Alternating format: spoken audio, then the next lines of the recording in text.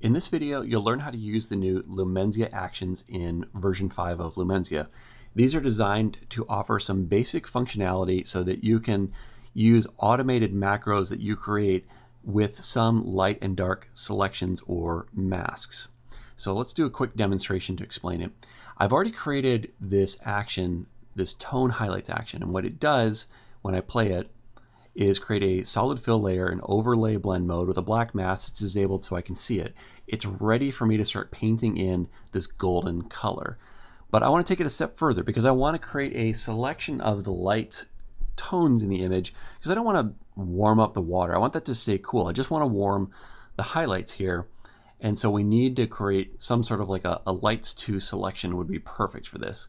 And we're going to do that with these new Lumenzia actions. In order to add them in here, if you're in CS6, you can command click on tutorials, you get to this utilities window, or in the CC panel, just drop down to utilities. When you click that, click on load Lumenzia actions, you'll see a little confirmation they've been added. And in fact, we see now there's this new set of actions in the actions panel in Photoshop. So all it did is just put them in the actions panel for you. Now we need to kind of copy and paste them to use them. So let's open this up. And you get this huge menu of choices. You've got all the lights masks, all the light selections, dark masks, and dark selections. You can use any of those. Basically, the D through D6 and L through L6 functionality of the panel is available here. And these are going to look more like the traditional masks. It's not going to be the exact same mask you would normally get from Lumenzia because I don't have all the ability within the macros to make all the same tweaks, but it's going to be very, very close to what you would get from Lumenzia. Certainly for the selections, you really won't see any difference, but it's going to be the same character, but just give you the ability to automate things.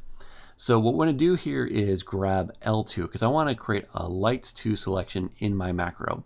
So let's expand this so we can see all the steps.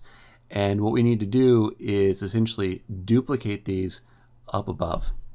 So you want to select all of the active steps. You don't necessarily need the stops that are at the beginning, and it doesn't really matter. You can select them or not. But we want to copy them. In order to copy them, you hold down the Alt or Option key and then just click and drag to where you want to place the copy, and I'll let go. And see how they still exist here. So we created a copy. If I didn't hold down the Alt or Option key, they would have been moved up above. In this case, they're copied up above. If you ever, for any reason, destroy or damage these below, you can always go back into the utilities menu and just simply load the actions again, and voila, there they are. So don't worry if you ever do anything to damage them. It's very easy to recreate them. But we now have our macro that has the additional steps to create this selection. So let's see how that looks. I'm going to get rid of what we did a second ago. And now let's run this macro. And we see in doing so, we now have a luminosity selection that's active.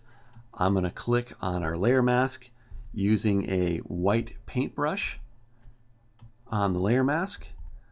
I can now paint through that luminosity selection, and notice that even though I'm painting pretty aggressively with a very big brush, it is not painting into the blue. And let's up the flow so you can really see what's going on here.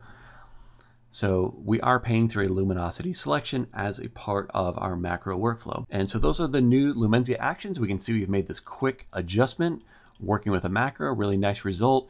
And for those of you who are creating automated actions, I think you're going to find this just a really helpful way to control those basic light and dark selections and masks you work with.